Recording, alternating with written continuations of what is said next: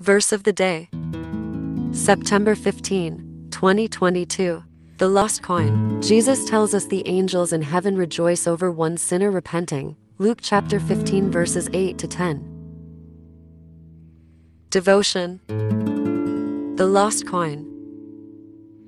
We all know the story of the lost sheep and the prodigal or lost son. But do we remember the story of the lost coin, which is sandwiched between the two in Luke's gospel? The 10 drachma were most likely the woman's dowry and very important to her.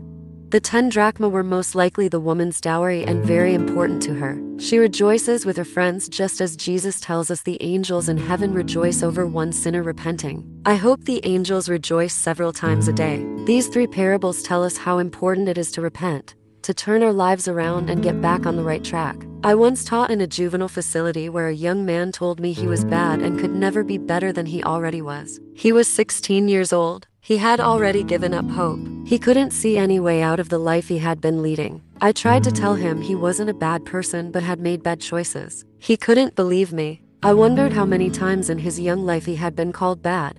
I still am bothered when I hear a parent, or anyone else for that matter, call a child bad. We all have free will and sometimes we use it the wrong way. We are given this gift so that we can choose the good, because without free will, we cannot choose to love. We all make bad choices, but would we like to be called bad? I don't think so. It's a good thing that God doesn't consider us so bad that we can't turn back to Him. Just like the lost sheep, He searches for us until He finds us. Just as the woman who searches for the coin, He searches for us. And just like the lost son, He searches and waits for us to come home so that the rejoicing and the celebrating can begin. Let us pray. Loving and forgiving God, your love for us knows no boundaries. You continue to call us to turn our lives around and live as you call us to live. May we respond in love. Amen.